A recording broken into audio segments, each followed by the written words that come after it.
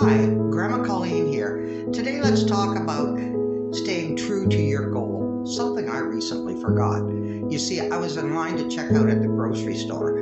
A guy came up behind me talking on his phone. He mentioned he had been uploading videos 2 to 3 times a day, every day for the past 2 weeks, doing all sorts of crazy stuff, trying to go viral with no luck.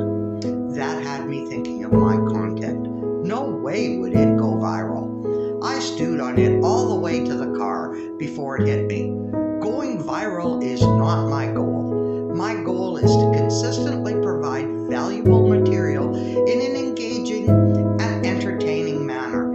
It is to help you not to go viral.